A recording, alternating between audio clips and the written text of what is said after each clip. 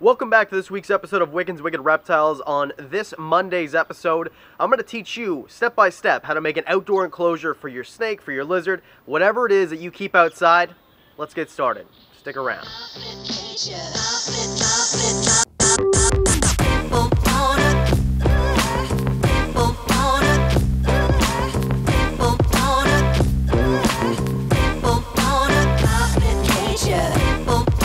In my opinion, the simplest way to make yourself an enclosure is out of 2x4s and mesh. That's basically all you need. 2x4s mesh. I'm going to put all the lengths right in front of me here on the screen of the 2x4s that you need. You can make it out of 2x3s if you wanted, if it's a smaller enclosure. But what we've got here is we've got the frame already made.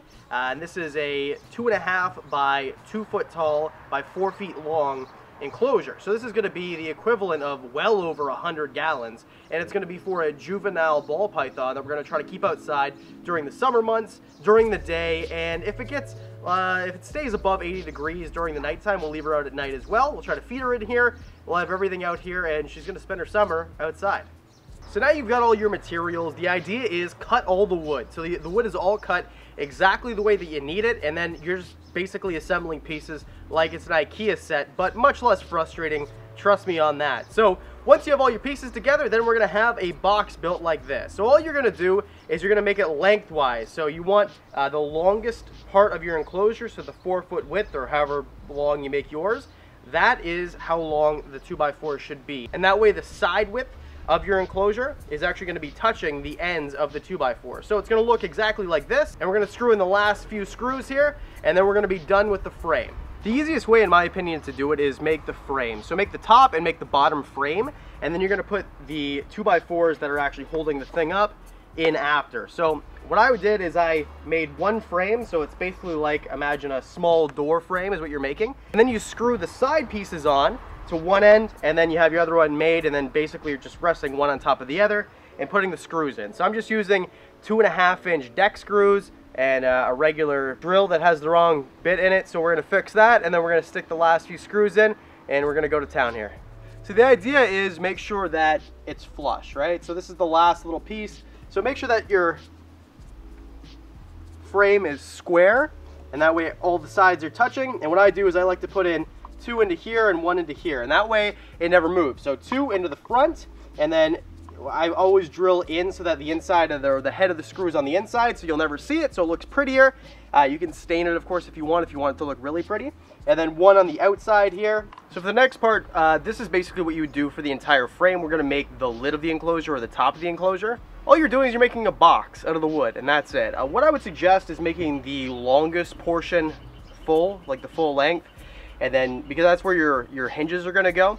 So let's go ahead and drill this thing together, and then we'll have a lid and just follow the same instructions for the entire body of the entire enclosure.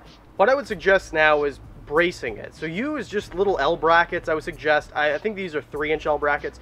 The ones that have 2 holes for screws, that's what I would suggest for something this size. If you have a larger lid or a larger top to your enclosure, I would suggest maybe using a 5 or 6-inch, something with room for 3 screw holes, and that way you brace it and it's not going to break.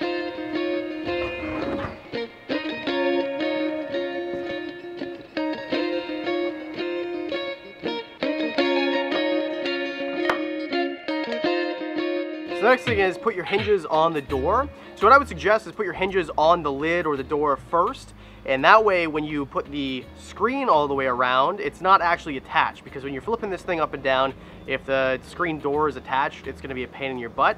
So put these on, and then we'll go to the next step.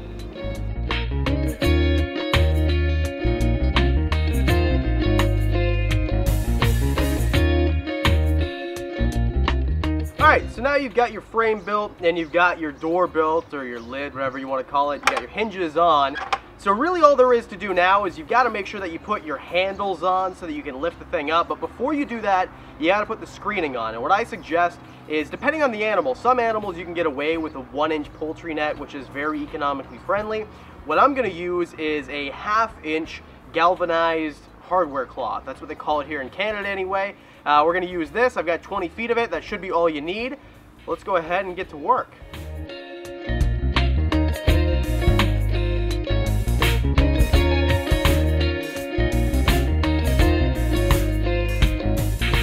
The next thing you have to do is cut around the edges. So you're going to take your knife or scissors or whatever you use and just cut all the way around the perimeter so that you don't have a bunch of blue or gray or whatever color your tarp is sticking outside of your enclosure.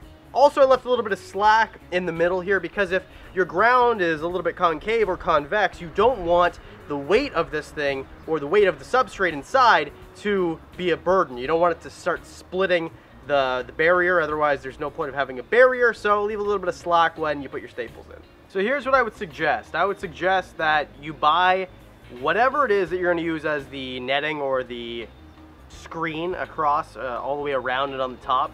I would suggest buying it in a longer interval than the entire perimeter of your enclosure. And the reason that I would do that is because then you can just do one fell swoop all the way around. Well, you don't have to cut it even one time and then you just cut it for the lid.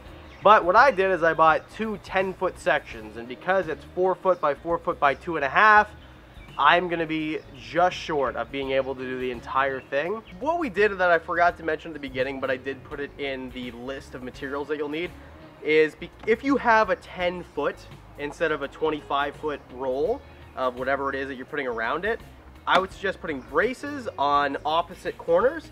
And the reason I would suggest that is because 10 foot isn't going to go all the way around unless of course you have less than 10 foot of perimeter. So what you're going to need to do is go from one corner to the diagonal corner is what I'm trying to say, and then do the same thing on the other side. And we'll show you that a little bit more, but for now, let's open this baby up and let's get to work putting the actual screening around the cage.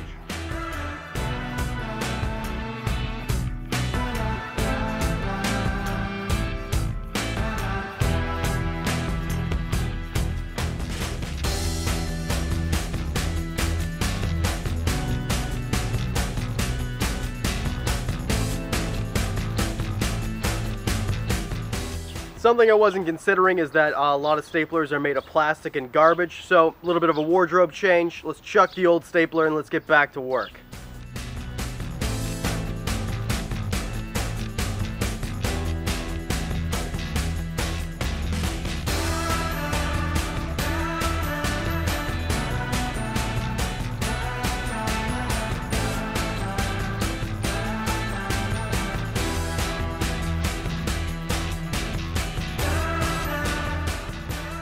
So more or less, that's it. That's how you do it. You put everything together, you put the lid on, you put your wiring all the way around it, but on the inside you can kind of make it your own. I put a little bit of a mix of sand and soil inside here, so it's a natural substrate, it holds the humidity very well. And then I've got one hide here. The other ones I built were too big, so we're gonna make some smaller ones and put those on the other side. And that's it. That's how you make an outdoor enclosure. Make sure it's in the right type of place. Make sure you monitor it for temperature several times a day before you put your animal out there. Of course, we've got a video right up here letting you know how to take care of an animal outside for the summer. And that's it. What do you think? Did I do a good job? Are you gonna make one of your own? Let me know in the comments below. And of course, because I do videos twice a week, that means that I'll see you on Thursday. Oh, my eyes.